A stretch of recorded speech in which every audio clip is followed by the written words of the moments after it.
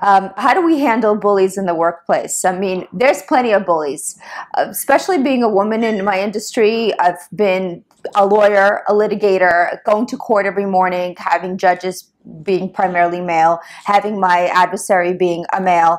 I've always been bullied in my life because I always feel that people, oh, they see a little blonde woman, obviously she's not that smart, or something, being constantly underestimated.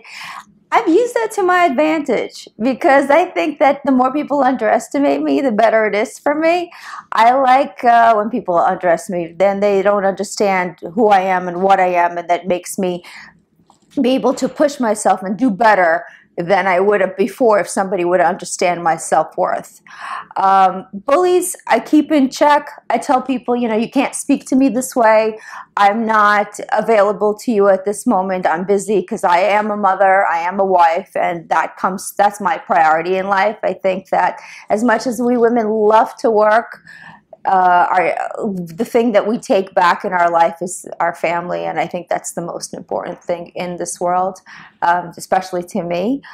But bullies, you have to put into place and to say, look, you know, we both are on the same page. We both want to get this done, but this is how it's going to go, and set parameters. You have to set parameters with people.